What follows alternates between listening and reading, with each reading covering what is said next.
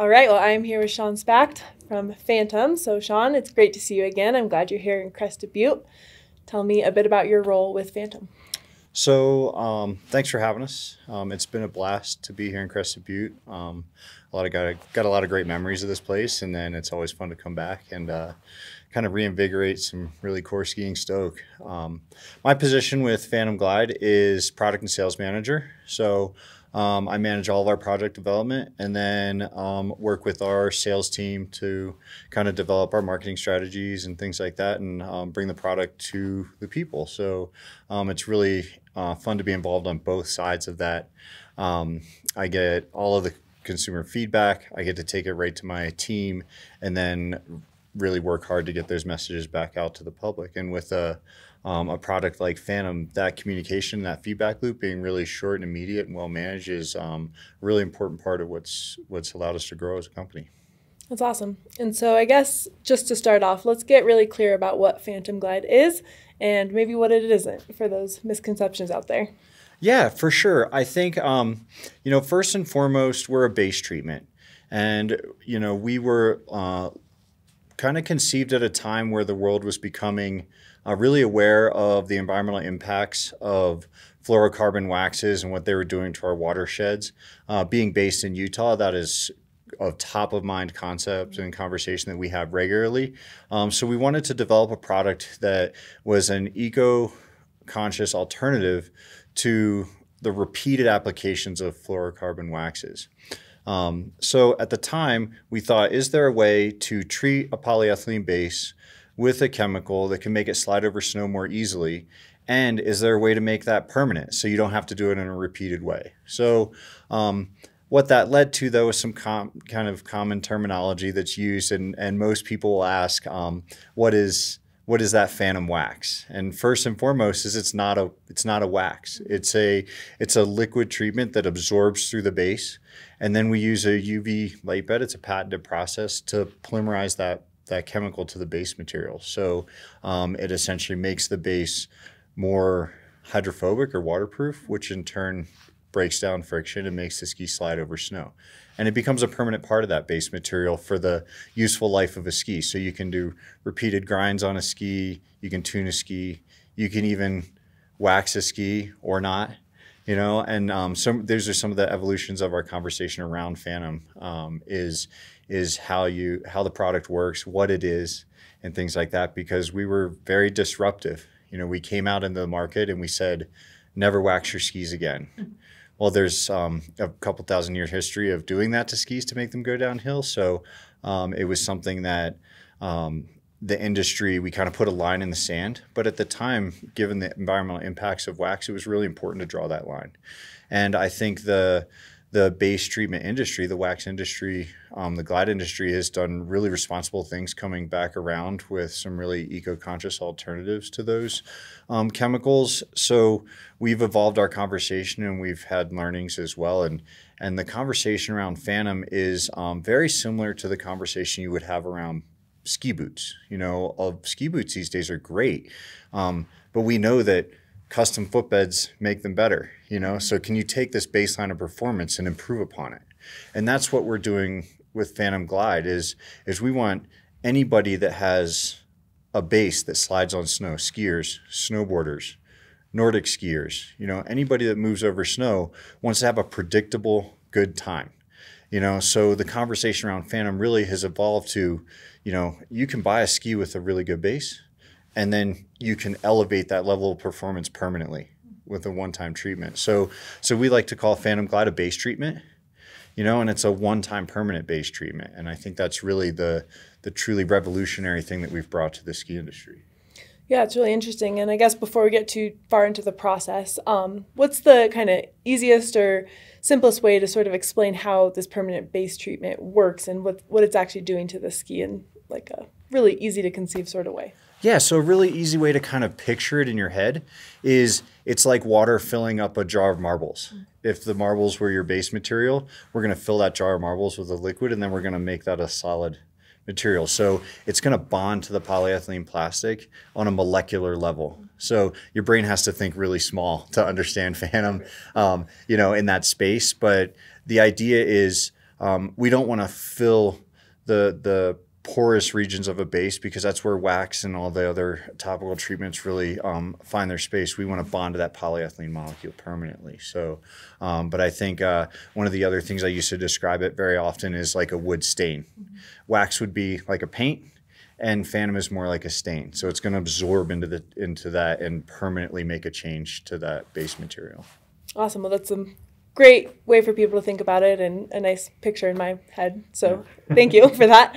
I guess also maybe just mention a bit more about how Phantom was started and how it's evolved over the course of that. Yeah. So Phantom, uniquely enough, I would say unique in the ski world, but it was actually a Kickstarter first, and it started with kind of a bar napkin idea. A very simple version of this technology is used to keep ketchup from sticking to the inside of a bottle. Over dinner, someone was like, ski bases are plastic. Why, if we can make ketchup bottles slippery, can we make ski bases slippery? So it started with really kind of that idea. And then the process, we worked with the University of Utah lab there to essentially, we took the idea to them and said, hey, is this even possible? And their material scientists and everything were obviously, being skiers and outdoors people in Utah, jumped at the opportunity to work with a ski brand.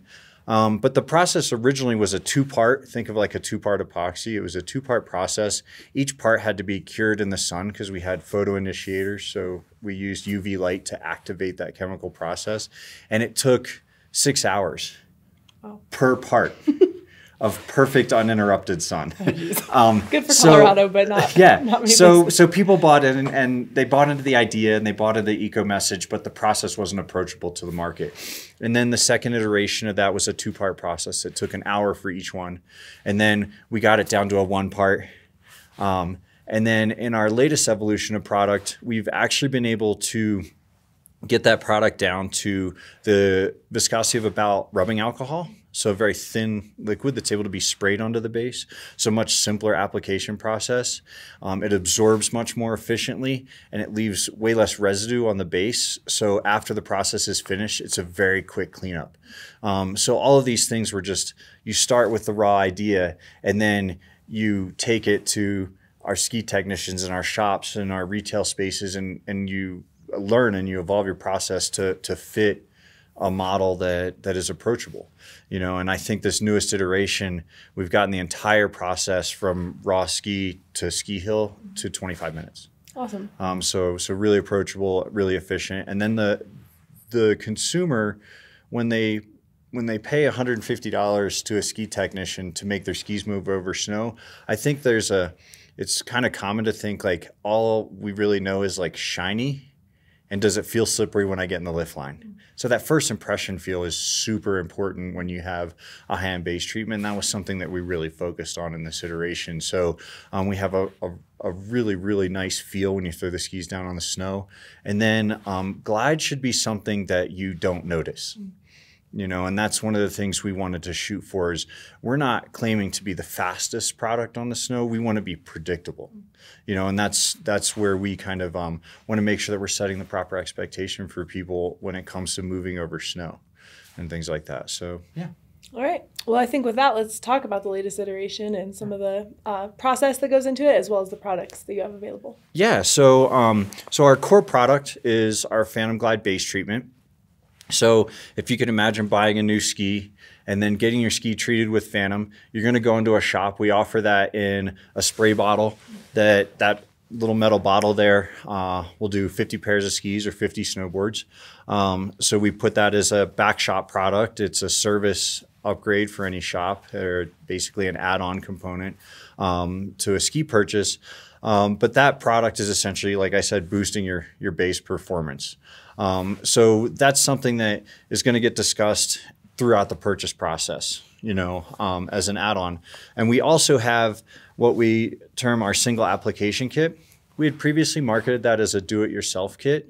And along with this, which what you don't see here is we have a 200 centimeter UV light bed that goes in the back of a shop. And that was really a key part of our innovation is, we had this product that needed in first 6 hours of uninterrupted sun, and now we've got it to 20 minutes. The reason we can do that is we developed this amazing light bed that uses UV light to concentrate that photo energy into the base of the ski and make the process really fast and efficient.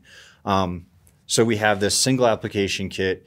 We change it from DIY to single application because the best place to have Phantom applied is by an authorized dealer and someone that's trained to do it with the tools that make it the most efficient way.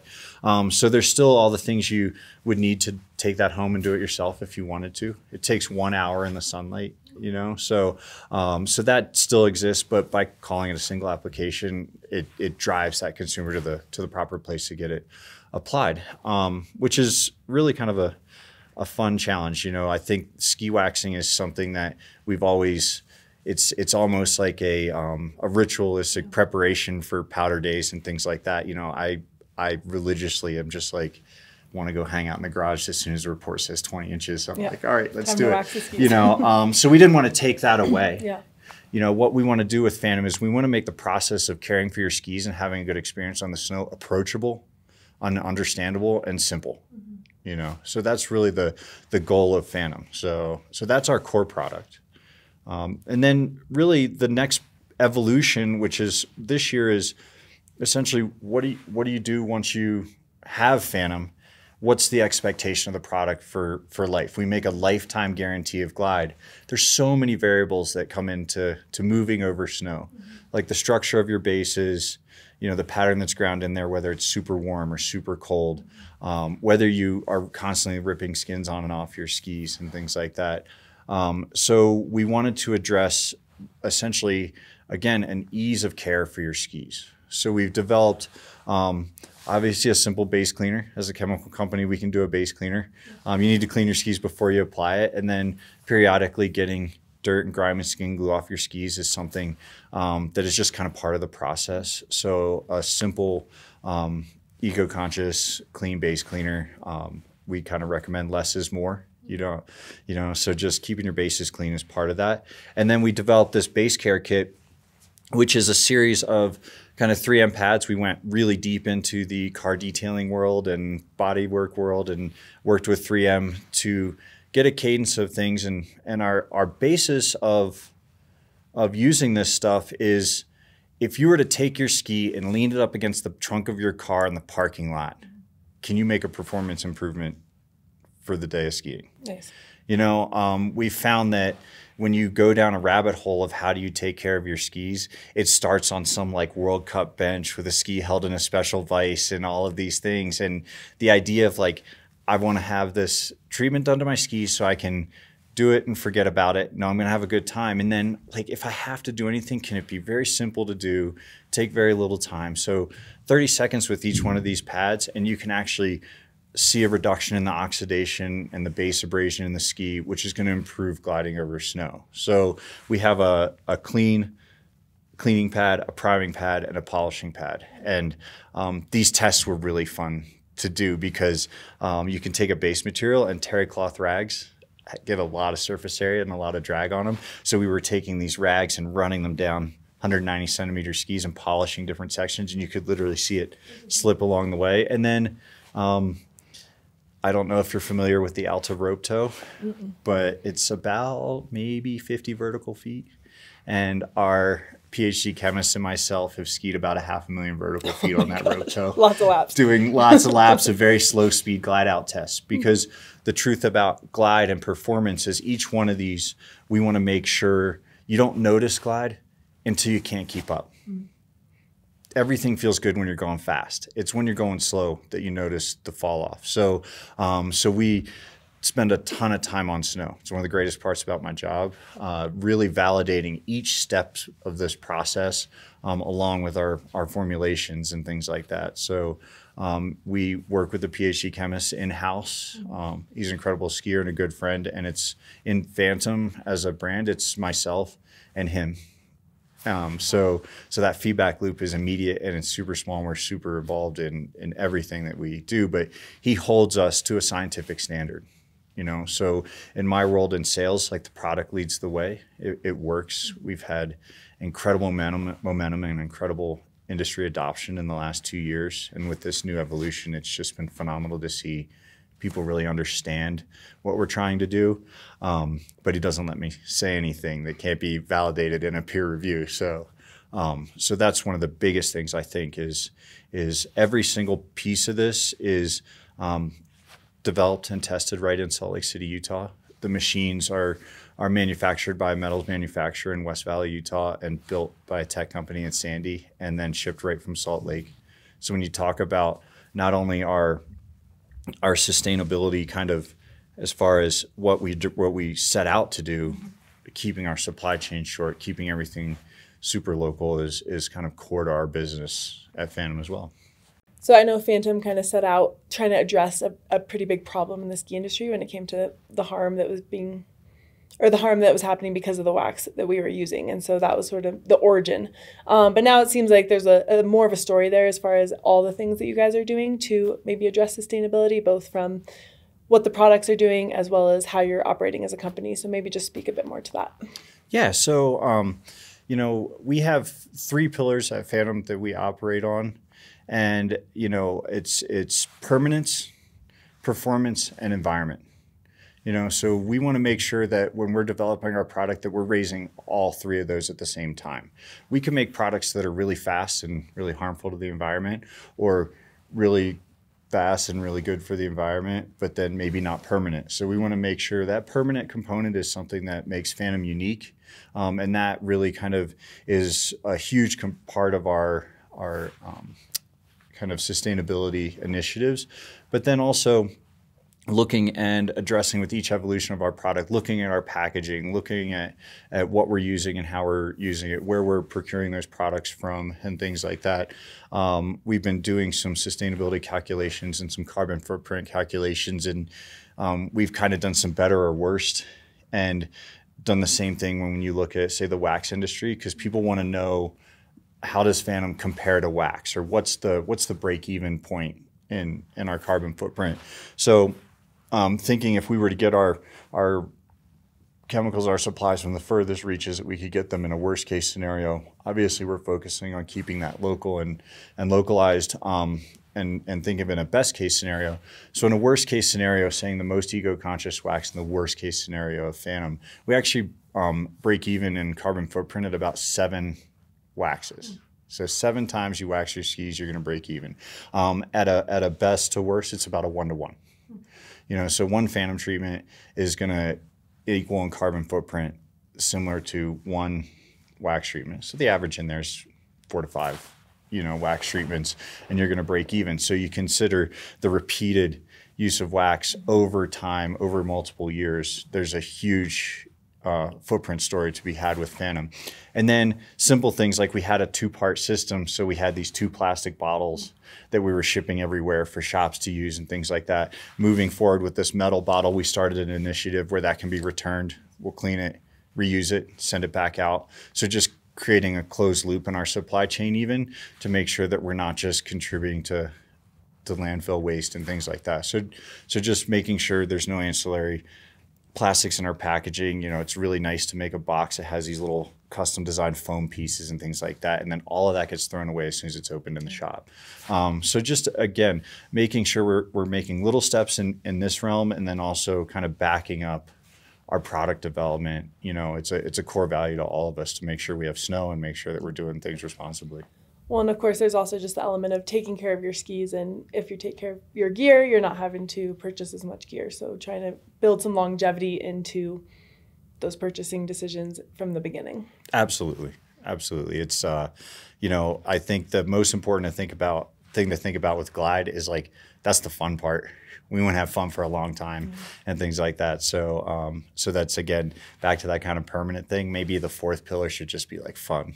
We want to keep fun in there. So I think the best and most fun part about this product is to get your skis treated and your board treated and get out there and have fun on the stuff. And that's really the root of everything that we do, is make sure that everybody's having a good time out there. Yeah, so this is all very interesting. I think there's still a question of what if you want to wax your skis and how does that integrate, and also knowing that there is maybe some better waxing options out there than there used to be.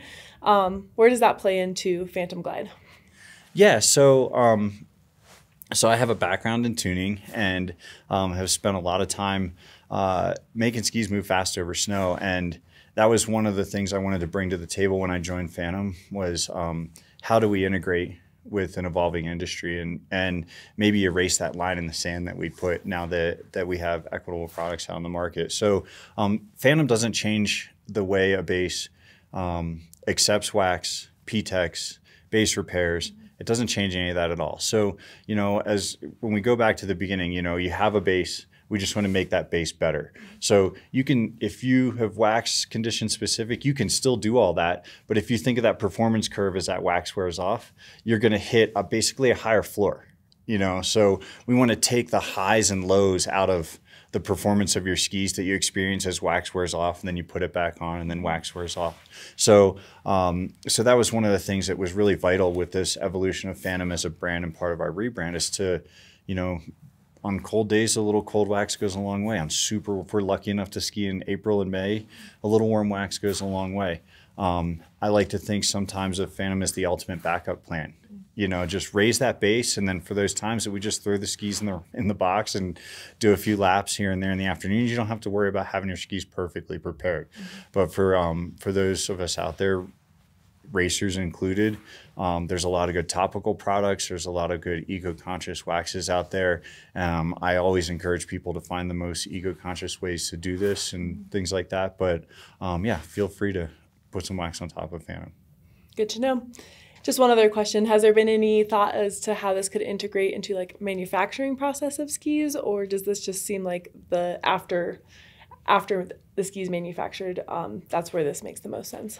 Yeah, so you know, I get asked that a lot, and it seems like kind of a no-brainer. Obviously, you're thinking about it, we're thinking about it, and we have partnered with Cardiff Snowcraft out of Utah, a snowboard company, and they have brought Phantom in as add-on to all their Pro Carbon split boards. One of the advantages of Phantom is you don't get wax transfer onto your skin. So for backcountry skiers, it creates a really clean release and adhesion for your skins. So it still gets added after the product has been built to completion.